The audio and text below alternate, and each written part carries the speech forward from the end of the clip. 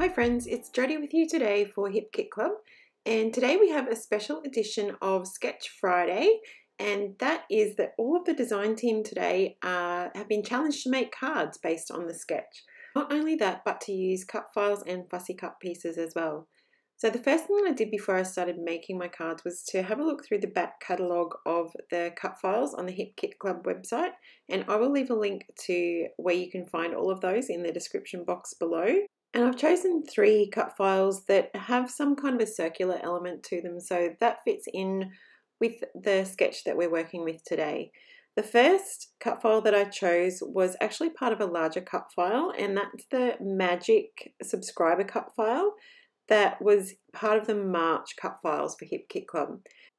So I just made a couple of adjustments in my Silhouette Studio software and ended up with just this geometric heart left, and I trimmed the rest of the word magic apart from it. I cut the heart once in white cardstock and then used my offset tool to make it slightly larger and then cut that offset area out with purple cardstock.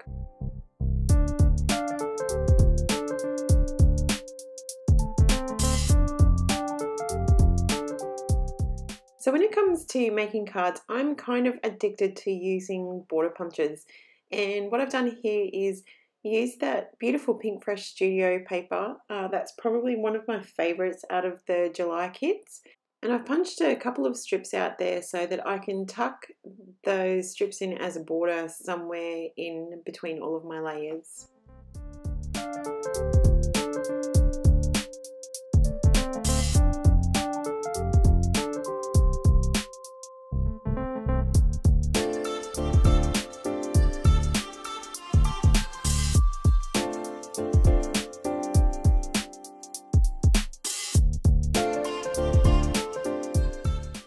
I'm just playing here with the bottom left hand corner of that card, which is where the focal point of the sketch is this week, and I've pulled out one of the lovely Pink Fresh Studio ephemera pieces, but since our challenge this week was to use some fussy cut pieces, I've decided to get a little painterly with this lovely black and white floral paper, and to do that I've mixed up a few of the colours using the Lindy Stamp Gang mists that we got in the July colour kit this month.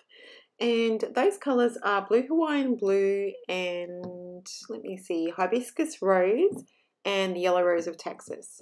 I've also actually pulled out one of the older colours from the March Hip Kit, and that's Cotton Candy Pink as well, and that's also Lindy's Starburst Spray.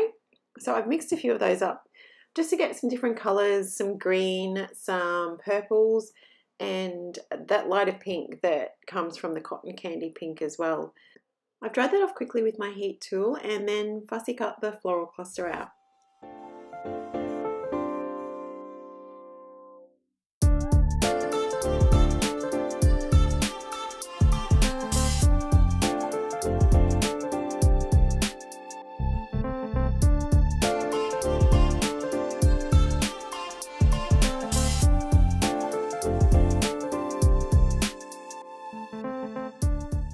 Now, if you guys have seen my work before, you know that I am an absolute sucker for any kind of stitching. So I love machine stitching, I love hand embroidery, and so of course I've gone for my purple thread to do some back stitching on this card. I've cut most of that out of the video because, you know, watching someone do back stitching really isn't that exciting. But that's what I did around the edge of that card. And to pierce the holes, as always, what I did was just run the card where I wanted the stitching to go through my sewing machine. I just pulled all of the thread out of the sewing machine and set it on a long stitch at length number 4 and a straight stitch, just to create those holes in the card and make it nice and easy for me to do my stitching. As well as the cluster of flowers that I'd coloured with my Lindy Stamp Gang mists, I also fussy cut a couple of the plain black and white flowers to tuck in behind that and add some extra interest to that focal point of the card. I'm adhering down all of my elements now, and I also add some enamel dots and some crochet thread, just plain white crochet thread that's tied in a bow. There it is, you can see it now. And I decide later on that I'm not really buying it. I don't like it. So even though it's still here on this card now, at the end shots you'll see that I've taken that off.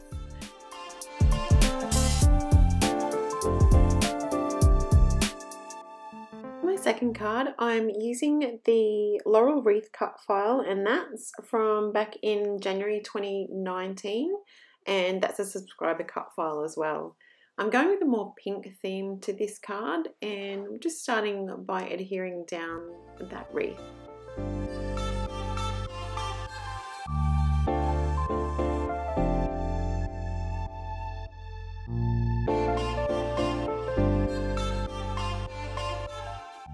So just like my first card, I'm using a scalloped edge punch to create a border element for this card. And that's something that I like to do with all of my card sets, is to create a similar theme throughout all three, even if they're slightly different. I've also taken that card away now that the wreath has been adhered down, and just run it through my machine with regular white thread. And I think I stitched around that wreath actually around 3 times. By stitching around it those extra few times rather than just once, if there was anywhere that I had gone a bit wonky and it wasn't quite straight, if I'd only stitched it once, then it would really stand out. But if you do it 3 times and mix your stitching up a little bit, it kind of looks a little bit artistic, and that's a really good cheat to remember to do. So my idea for fussy cut pieces on this card is to cut out smaller flower pieces from that same black and white paper after I've coloured them in with my mixed media, and scatter them all around the wreath. You can see that I've fussy cut some pieces that I've coloured in, and also just some plain black and white pieces as well. And right about now I decided there's just not quite enough colour on the card, so I'm trying some pink little flowers there, but I end up not using those, and I go for these white and yellow daisies.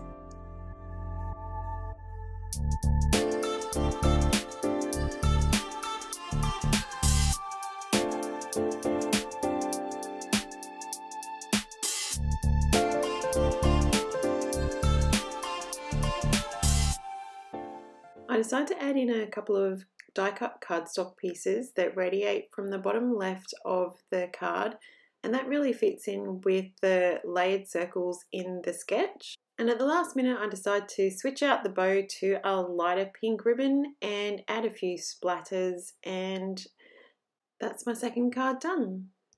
Okay, so this is where I go back to my first card now for a minute, and you can see that I pulled out that crochet thread that I was saying I just wasn't buying. And I've decided to go with a pretty purple ribbon on this one as well. And I just tuck it in right underneath that floral cluster, and give it a good old squeeze of glue to hold that ribbon in place. And I'm much happier with that and how it looks now.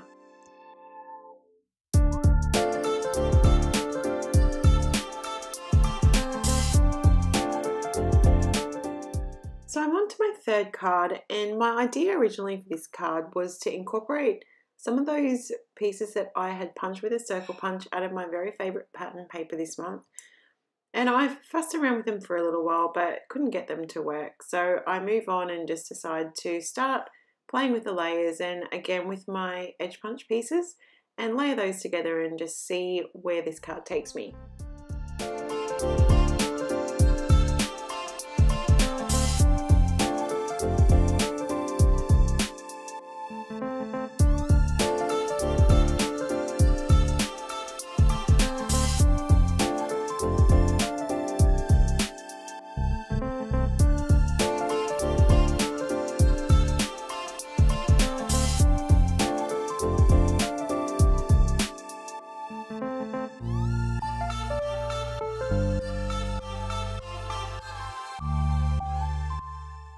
Cut file that I found for this card was back in the March 2019 cut files, and it's a freebie cut file, so even if you're not a subscriber to Hip Kit Club, you can still log in, and as long as you're registered on the Hip Kit Club website, you can grab this cut file still for free today, and it is just beautiful. I love doilies in any shape and form, and this is such an intricate and lovely little doily cut file.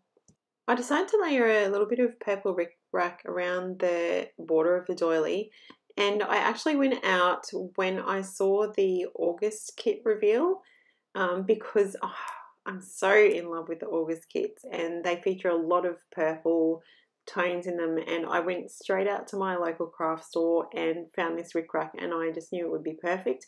But there's some purple in the July kits as well, so hooray, I get to use it a little bit early. Again, I'm just using my Lindy's Mist to colour a floral cluster there with 2 different tones of purple and drying it off with my heat tool. And I've also stitched around the purple border a few times with my sewing machine and just some regular white cotton thread.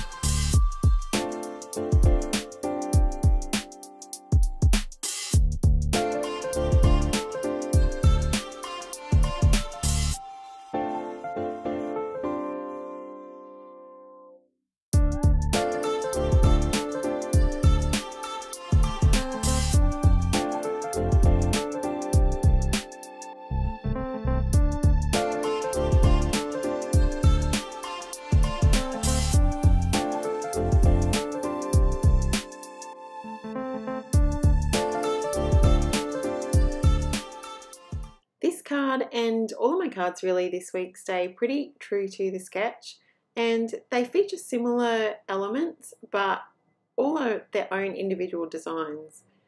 To finish this card off, I add a few purple splatters in 2 different tones, and then off camera I do add just a few enamel dots as well. And that's this card and my card trio done.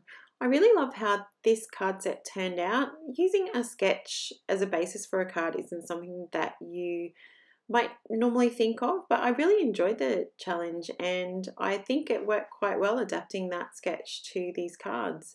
These are a few close-ups, and I will leave links in the description box below for the kits that I've used.